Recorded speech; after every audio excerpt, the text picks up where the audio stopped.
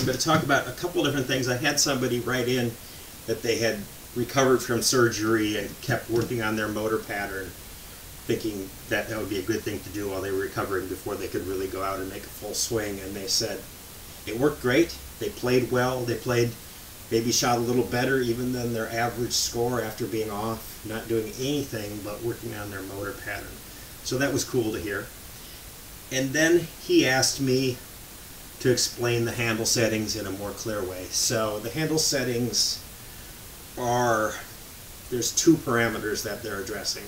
One of them is just physical size and strength. So this is perfectly fine for, you know, our healthy, you know, 12, 13-year-old kind of at the bottom edge, if you move this handle down low enough. So if it becomes, if you move the handle up high, it would be unwieldy. And you also see that from here now, I don't need to use any strength to lever that, so that's less work.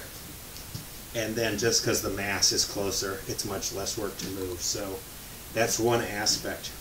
And then the second aspect of that is what kind of swing are you trying to train?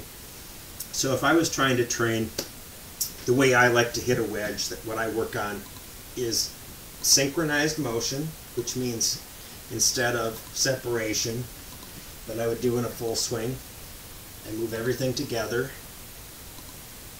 and sort of minimal wrist hinge. So I'm creating all my speed with one lever instead of combining the lever of my body with the lever of my wrists. And the reason for that is maybe somewhat obvious, is that I can control speed better if I'm working with one parameter than trying to time two.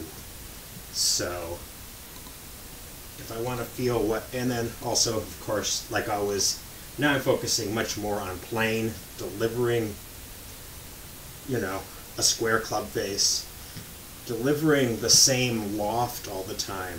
So if I take some of this out, this is more loft, less loft, right? If I take some of that out, now my hand's coming back, same place, same place, same place, same loft.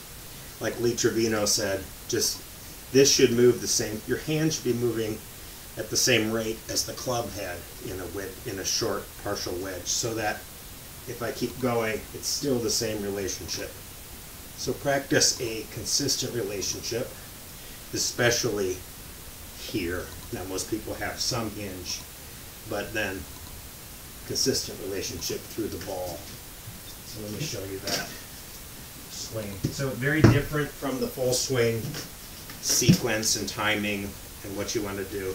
You're trying to keep everything as simple and controllable as possible, especially loft is a big one. So a little bit of variation is a lot of distance difference. And then secondarily, like I was saying, trying to figure out how much speed you're producing when you have some of this is much harder than if you do it all together like that. So for a wedge, practice that, staying on plane, so don't chase or whatever. Nice perfect little plane, and then the loft, you present the relationship you have here, can keep going all the way to here. So let me see how I can do that.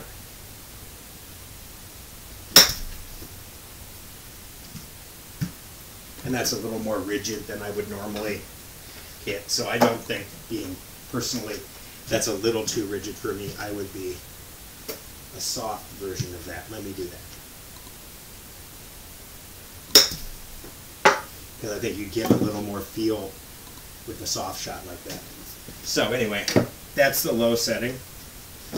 And now the taller setting. So first thing, a very strong person.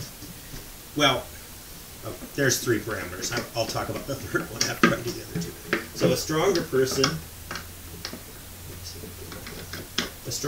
is going to need to want to use a longer setting for a full swing, because then it inclines you more to give up using your arms against your body and start using your whole body to move it. So now this longer setting, more a whole body motion naturally because it's just more work. But the second thing that's happening is now I'm starting to time this aspect of the swing. So instead of just timing the aspect of the whole swing, I'm timing how the set and release takes place, because now I can feel it as a movement sort of between my hands. So like I've talked about before, you want to feel where that's happening, and then you want to move that so it feels like the release is there, not there. So you can just feel where that is. This would be releasing it at the ball.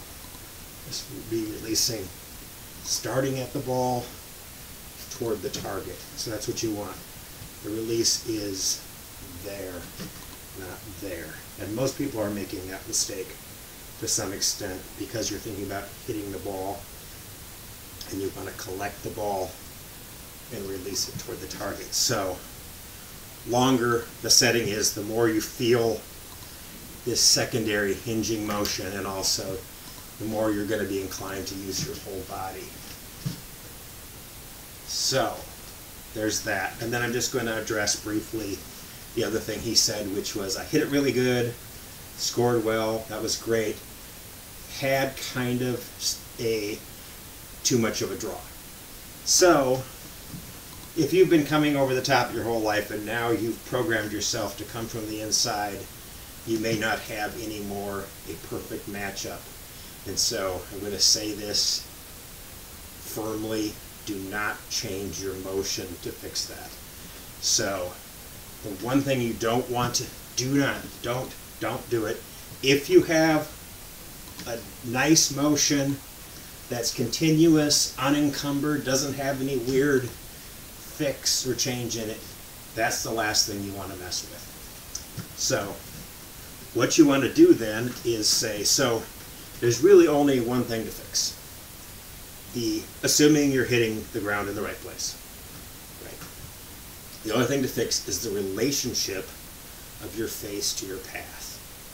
Because if he had told me my motion feels great and everything is good except that I'm hitting everything 5 degrees left, I would say, well, stand 5 degrees closed, assuming it really is a good motion. Or the reverse, stand 5 degrees open and just aim your motion. So a lot of great players had a motion that wasn't at right angles to their feet, and they just aimed that motion because, for whatever the way their body worked, if you can understand how to make your face square to path, open to path, close to path, if you can control the relationship of face to path from that position, you're fine. No reason to have to be some standard idea of open or closed. It's whatever works for you. Move it forward, move it back. So now, you've got a good motion, and you figure out, okay, I've got my good motion, everything is fine. You've got a couple choices of how to then, I'm drawing it too much. I think the one that's least predictable is the one that's the most obvious, which is to then change your grip. Right, so it would seem, logically, if my grip is like this, that's going to want to make my club face closed, right, or my right hand is way under. Then if I, especially this hand, I usually think of this hand, because of the way I swing, I don't manipulate a lot with my right arm. But, so I think of this hand. If I make this grip more weak, that should then fix this overdrawing problem. But what can happen, and what actually happens to me, is sometimes if I'm too strong, my body just knows I can't let this go. So then what my body does is holds off the club face, and I actually hit a big slice. So a too strong grip actually makes me push slice it. So when I get my grip to the right place, for me, for my body and my motion, then my body knows I can just go ahead and let go. And so then if I was overdrawing it, it could be either too strong or too, So it's not necessarily a one-on-one equation. What I think is more, if everything else is about working and you just have too much draw, I tend to think for myself, I fix the draw and fade problem with my spine angle a little bit. So if I become too vertical, I'll show you that. So I'll be very vertical here. There, my spine is very vertical through the ball. Surprisingly, it didn't draw a lot, but normally I would say that's going to be, let's see if I can produce this draw I'm talking about. I got pitching pitch here. So, a lot of matchups, of course, but I'll go very flat through the ball. So this way, as opposed to maintaining a lot of tilt. I'll show you both versions. So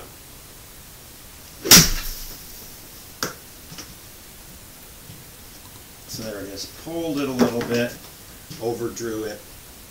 Goes a long way. That's cool, but not great. That's a lot more shape than I would want. So what I would fix first then is that. So instead of coming through that way, I'll try to come through more this way, which is to make this plane of my shoulders a little steeper and also keep more tilt in my spine. So that's a draw, that's neutral, possibly fade for me. So the motion's not changing, just my angle. So now I'll try to go the other way more, so maintain a lot of spine angle through the ball, and we'll see what that does. So there, right side, much more under. So I don't tend to hit much of a fade, so my fade is, like you see, small, if at all, sort of straight to manageable draw to overdraw is the range. I plan to work on getting an actual fade so I can get myself out of trouble, but let's see if I can do an actual fade. So, you know, ball position is the other thing. Ball farther back is going to be a draw. Ball farther forward. So I would mess with those things. I think the grip is less effective than ball position and spine tilt, at least for me. So let's try one way back. So now I'm moving the ball way back. Likely to catch it very clean, but hit a draw just because of my ball position.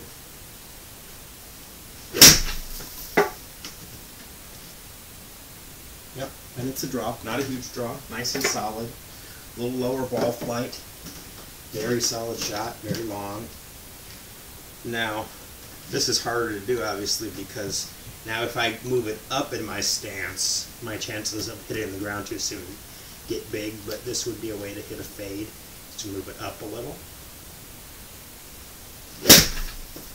And lead, I hit the ground before the ball. But I got a fade. So I personally, you know, I didn't go anywhere because I hit it fat. So I wouldn't do that one. But I wouldn't, again, so what I'm trying to emphasize here is if you sit and work on your motion and then you've got a shot shape problem, really be diligent about trying something other than changing your motion. So there's a lot of little parameters. You can even see if I set up, I just watch the club face, opening and closing when I do that. And then I know, okay, I can feel myself right there. That's a little bit of a fade in my mind.